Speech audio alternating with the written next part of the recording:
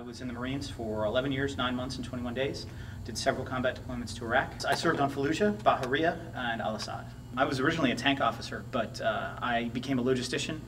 I wrote manuals. I was a precision weapons instructor. I had a lot of different responsibilities. I came back from Iraq and I was out of the Marine Corps within a month of getting back, and I was unprepared for the amount of difficulty I would have in adjusting.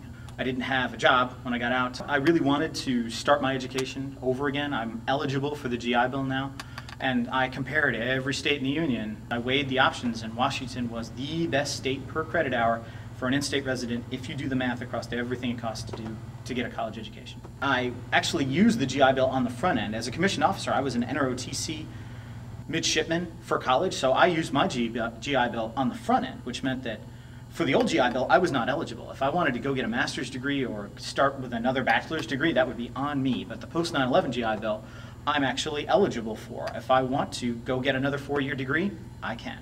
Senator Murray actually invited me to a roundtable on employment, specifically the Veterans Employment Act. So I showed up and I listened, and I learned about, not only when I was there at that meeting, but when I talked, she actually wrote things down. She took notes. I found that kind of shocking. I didn't know they actually did that. As soon as I got home, I looked her up, her complete political record, and all of her votes. If folks don't know what kind of politician is in charge where they live, you can look them up in Congress and the Senate and see every single vote they voted on.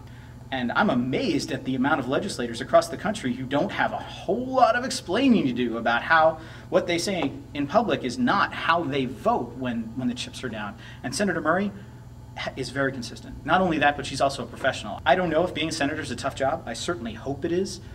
I know right now, if it's in session, Senator Murray is at her desk with the phone in her hand. I don't really pay attention to how well she talks the talk, but she walks the walk real well.